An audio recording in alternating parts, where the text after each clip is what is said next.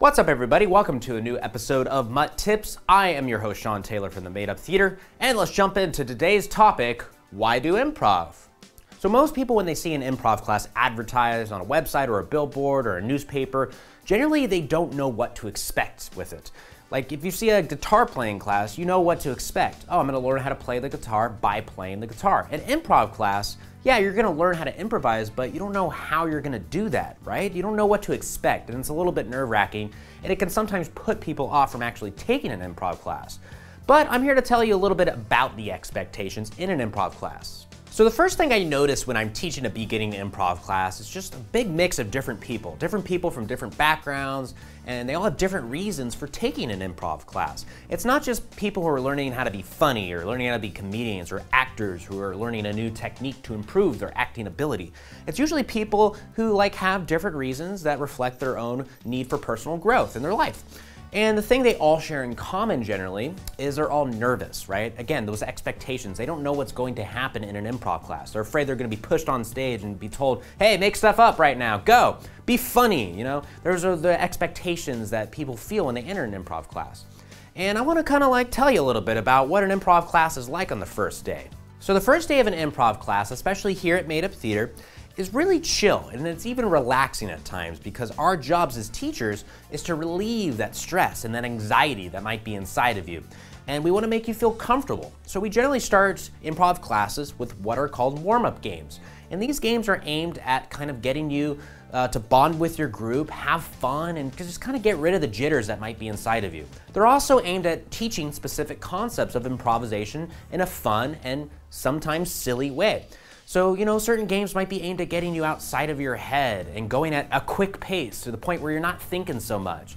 And certain games are aimed at, practicing failure and making mistakes and being okay with those.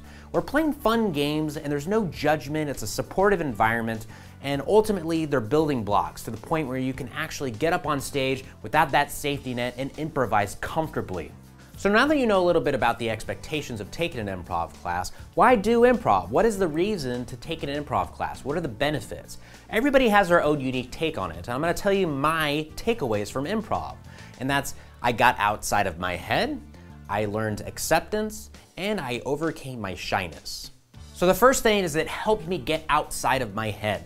I'm a very internalized person. I'm in my head a lot. I overthink things and I plan stuff out. In improv, we get you outside of your head because if you're in your head, you are not present in the moment with us. And that's a big benefit in life. You start to listen more because you're not stuck in your own head thinking about what you're gonna say next, and you actually get to actively participate in conversations, activities, and just life in general. So getting outside of your head is a huge benefit to improvisation. Another big benefit I got from learning improv is acceptance, which is just saying yes to ideas that are presented to me. There was a lot of time in my life where I said no to stuff that I shouldn't have said no to. Opportunities or just ideas from my friends.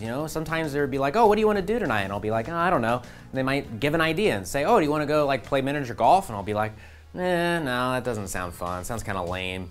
Or do you want to go to a bar? No, I don't like that either. And I'm just denying ideas and saying no as opposed to just going with an idea and seeing where it leads. Going to miniature golf could bring me somewhere else. Maybe we meet an interesting character there that impacts my life instead of just sitting at home and just denying ideas. So saying yes is something that has, allowed me to really escape my own head and stop over analyzing certain things. I don't want to do this because of this. Why not? That may not happen.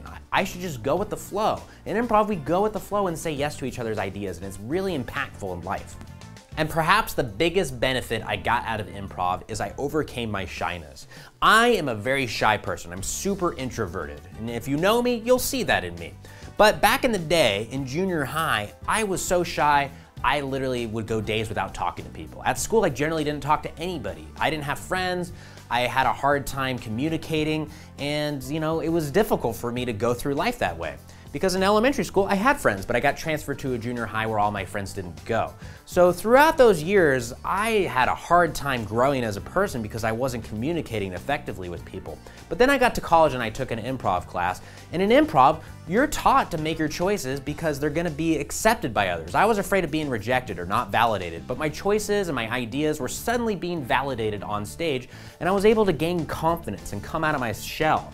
You know, shy people, it's mostly a confidence issue. They don't have the confidence to communicate or do things, and thus it makes them more shy. But in improv, we give you that confidence because the choices that you make are great. We treat them as great. So if you're a shy person, you might be thinking, I don't want to take improv because I'm shy. It's not going to work. But as improv teachers, we're going to get that shyness out of your body, and we're going to inject confidence into you. Like, as a shy person, I'm the shyest person you will ever meet. I'm going to say improv is going to benefit you in the long run. Big time. And ladies and gentlemen, that concludes this episode of MUT Tips. Thank you so much for watching this video. If you enjoyed the video, give it a like down below, or comment with a question you would like addressed in the future, or share the video with someone who maybe is thinking of taking improv, but they need a little swaying. Feel free to do that. Follow us on Facebook, subscribe on YouTube, because we got a lot of exciting news coming up, especially since we're gonna be moving to a new location in the summer. We're about to announce it. We're getting close to announcing the date as well as the location. Thank you, everybody. I'll see you next week for another episode of MUT Tips. Bye.